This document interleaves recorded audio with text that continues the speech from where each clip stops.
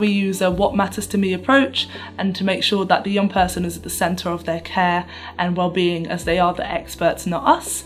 Target group for this intervention is 11 to 18-year-olds that live in Tower Hamlets or can access Tower Hamlets services quite easily.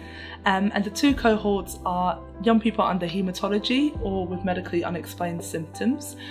They'll be identified by their consultant or clinical nurse specialist and then referred to the service. Thanks to Bart's charity, we're able to roll this out for a year and try it out.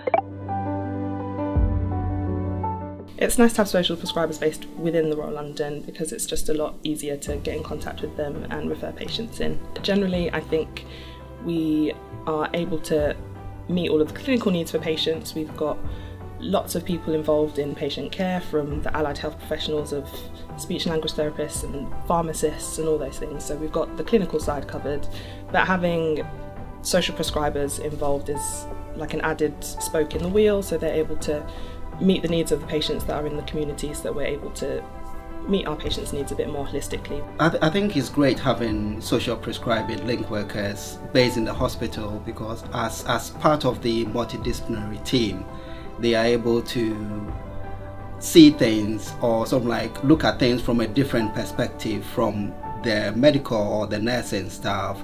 So they are able to identify if a child needs something rather than medical intervention in order to build their confidence, or to even learn how to manage their condition, engage in activities that would help with their condition.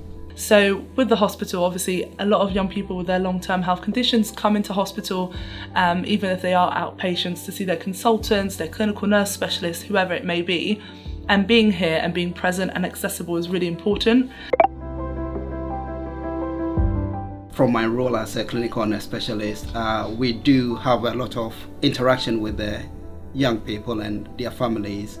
We get to know them on a different level than maybe say the consultants or the medical team. So we are able to identify what needs they may have, but also they're able to trust us and make requests for other things or other activities that is not just medical. I think the biggest impact would just be that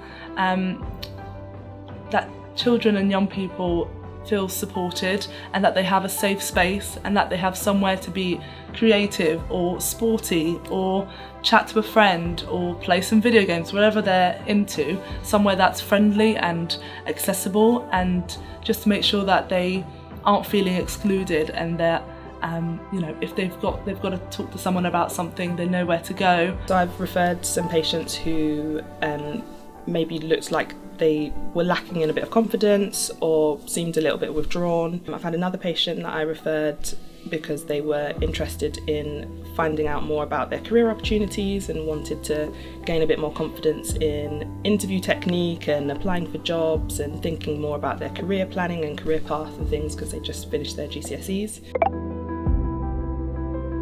I'm sure that social prescribing will widen our patients' horizons of what is available to them in terms of activities. Maybe they'll find some new hobbies or interests that they didn't know that they had before. We're here to help them and make sure that they are involved in their community and are aware of services that they might be needing. I also hope that they will be able to gain more confidence in their own abilities and what they're able to do and achieve, and hopefully that will lead to them taking better ownership of their health, and especially as they transition into adulthood. I hope that social prescribing will become part of the day-to-day management of children with complex conditions.